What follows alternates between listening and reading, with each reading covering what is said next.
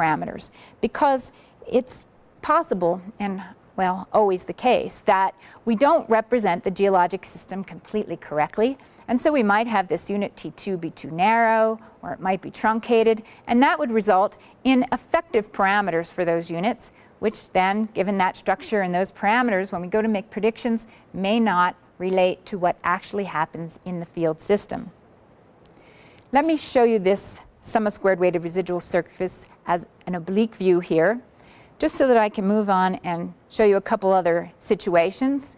For example, if our data has error associated with it, then this distinct minimum starts to disappear. As a matter of fact, this surface may become so flat that many, many parameter values essentially give you the same fit to the data. Another problem arises if we only use, say, one type of data. So for the groundwater model, if we use only heads and leave out the flow, then this surface has a long, narrow trough on it, and we can only estimate the ratio of T1 and T2 and not their absolute values. So for one, we should consider useful models are those that are calibrated with accurate observations and use many types of data. Now sometimes our objective function surface is very complex and it's challenging to find the minimum. So that there are other methods besides nonlinear regression that we might use to find that minimum. Things like function approximation, shuffle complex evolution, genetic algorithms, simulated annealing, and some software that I'll talk to you about at the end of this presentation is oriented towards getting these methods into the hands of the practitioners and allowing us all to evaluate their value. Now I'm digressing a little bit. I want to mention that if you want to learn more about calibration or predictive uncertainty, there's a textbook by Mary Hale and Claire Tiedemann called Effective Groundwater Model Calibration that's coming out from Wiley in January of 2007, and I encourage you to learn more about this process. And this is a nice book because you can sit down and teach yourself using it. So I hope that with this small nutshell overview, I've been able to convince you that it's currently impossible to fully characterize a groundwater system, or if we could, that it would be impossible to fully represent it on a computer. And because of this, it means that all our models are wrong. It was George Box that said all models are wrong, some are useful, but he's left us with that challenge of deciding which are useful. So to decide which model is useful, we need a definition of useful, and to me, that's models that facilitate making a decision in an uncertain situation. So if we take, for example, a water supply well and have some maximum level of concentration that's acceptable at the water supply well, of course our question will be, well, what's the likelihood that we're going to exceed that concentration? And if we could take all the data that are available to us and think of all the possible ways that that could be interpreted and represented, and if it were possible to have enough computing power to represent all of those alternatives on the computer, we could then calculate the expected concentration at the pumping well for all those cases and come up with a distribution, which might look like this, in which case we would say there's no problem. Any possibility that we can come up with, given the information we have, says that the concentration at the well will be lower than the acceptable limit, and so it's appropriate to proceed. Now, on the other hand, in another situation or another location, we might find that the concentrations we predict are above the maximum acceptable limit, in which case we would say, well, we need to change our plan. But in most cases, we find that the uncertainty is very broad, and it's not clearly above or below the acceptable concentration. We would like to be able to make an estimate of what the concentration is expected to be, and then have some uncertainty bounds on that. But what we typically get in our reports is one value, often to many significant figures, and if that person is pressed, they'll come up with a fairly narrow confidence interval because they'll use regression to base it on the fit to the observations and the sensitivity of their model to those locations. Sensitivity being how much does the simulated value change for a small change in the parameter values. Now the problem is that if I give the same data to another practitioner, that practitioner will build their own conceptual model and calibrate that. And it's quite likely that that conceptual model will not overlap with the first, and that the error bars won't even overlap, and that one practitioner may say that everything's fine, and the other may say that nothing's fine. If you don't believe that this actually happens, I'd like to give you an example from a group working near Copenhagen, Denmark. It's in a basin that's southwest of Copenhagen, and they have 3 different geological concepts of how the system is configured. Now they've taken all 3 of these and calibrated them and made predictions of concentrations for the next 100 years or 300 years, and estimated what the concentration will be and what's the uncertainty based on those 3 models. Now, if I look at 40 years and show you the error bars in the way that we've just been viewing them, you can see that at the shallow location, all 3 models are in good agreement. But at the intermediate location, and particularly at the deep locations, the model error bars don't overlap. And so the question is, well, if we have these multiple models, which one do we believe? What do we present to the community? And that's the topic that we'll talk about for the next few minutes. First, let's talk about how we calculate those red confidence intervals on the predictions. So if we're using the nonlinear regression, like UCode and PEST, then the confidence intervals will depend on the weighted residuals and the sensitivities at the optimum parameter values. So first, we calculate the uncertainty on the parameter values. So this V is the variance-covariance matrix on the parameters that we've been estimating. So B represents the hydraulic conductivity, storage coefficient, recharge, heads, flow rates, whatever you estimate when you calibrate your model.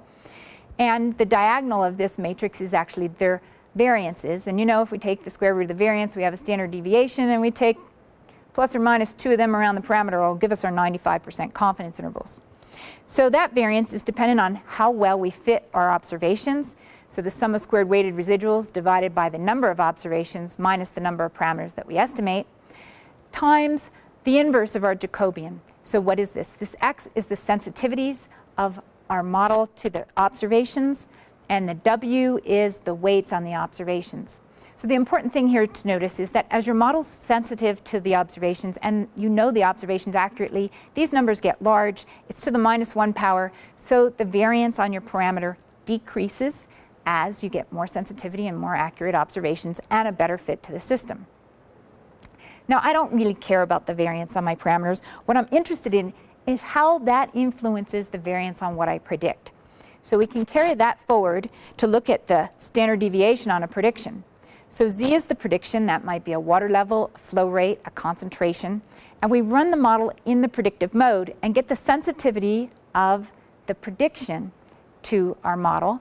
And then coupling it here with the variance on the parameters, we can go through the computations. This ends up with the variance being the variance on the prediction. So we have to take its square root. And this standard deviation then, times 2 added and subtracted from the prediction, gives us the red confidence intervals that we've been talking about. So what we want to know is, how do we get to these larger, broader confidence intervals? And I might mention we can calculate the confidence intervals in various ways. We can use nonlinear intervals. The UCode parameter estimation code will do that now. We could use Monte Carlo sampling from parameter distributions to get these intervals. But no matter how we approach that, when we work with one model, those intervals are fairly narrow. So to look at the broad intervals, we really have to consider multiple conceptual models. And to talk about that, I've brought a synthetic model, because in that case, we will know the truth. And this synthetic model has a true heterogeneity, including 5 hydraulic conductivity zones that range in value from 1 to 25 meters per day. The darker the low conductivities and the lighter the high. So this system is really not very heterogeneous compared to most field sites. But you'll see how much different our predictions can come out when we try to model this system. It's 2-dimensional, steady state, unconfined.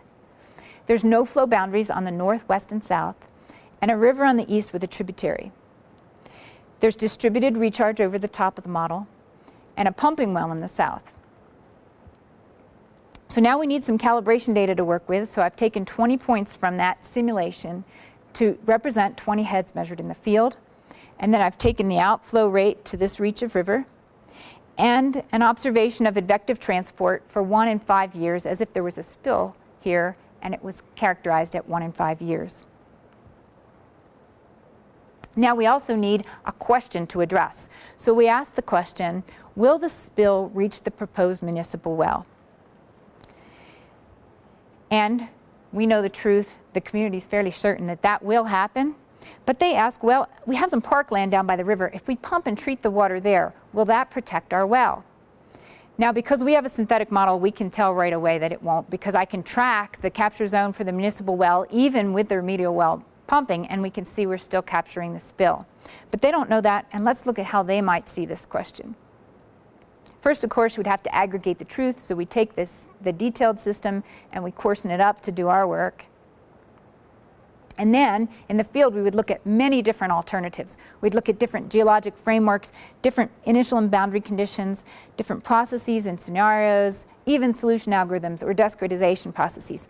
But for this example, we will just think about varying the geologic framework, and it will be as if each one of us took 112 geologic boring data, and we all know the spatial structure. I'll just put that out so that we have all very good models of the system. And to save us the time of doing that this afternoon, I brought a homogeneous model and 60 different models with 2 to 5 zones of hydraulic connectivity. And then these are all simulated with ModFlow 2000 and ModPath, and they're calibrated, and the predictions are assessed using UCode 2005. So let's just consider one reasonable model. This is model 2C. It's already been calibrated and run in the predictive mode, so that generates the hydraulic head contours that you see here. It's a simple model with just 2 zones of hydraulic connectivity, a high and a low hydraulic connectivity zone. So when one asks, well, is the model reasonably calibrated, we usually look at data such as these, where we have observed versus simulated should fall on a 45-degree line. That looks great. It doesn't always reveal a lot of the problems of the model, though, so it's better to look at weighted residuals versus simulated equivalents. And this plot should form a narrow, uniform band around 0. The data shown here would certainly be acceptable for a field calibration.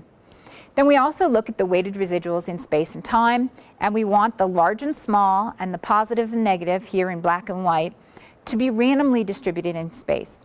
So if a person looked at these calibration results, they would say that this is certainly an acceptable model.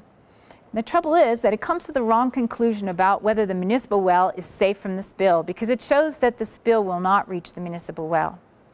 Now, this model is actually good for some other things.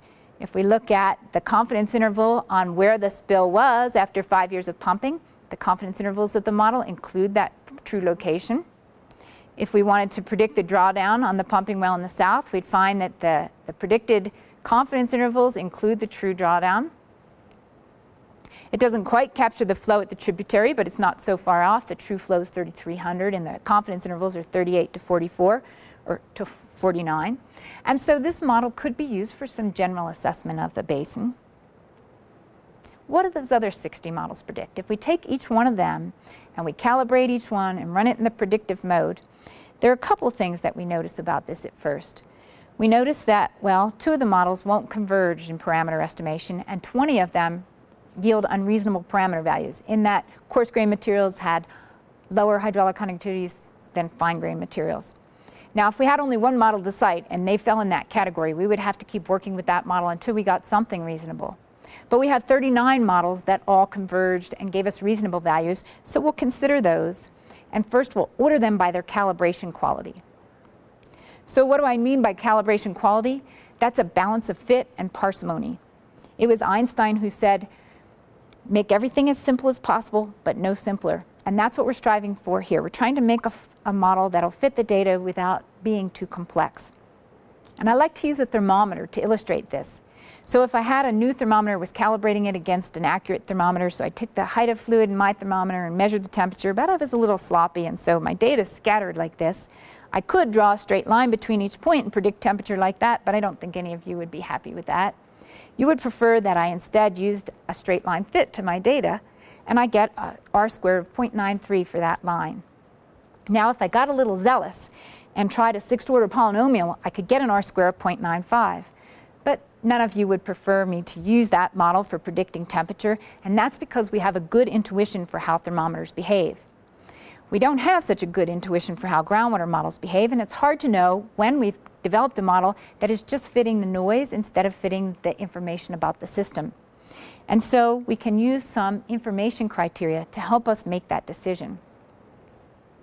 There are a number of such criterion. I like to use AICC. It's the bias-corrected Akiiki's information criterion.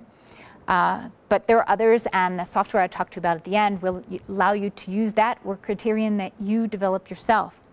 So let's look at what's in here. They all start with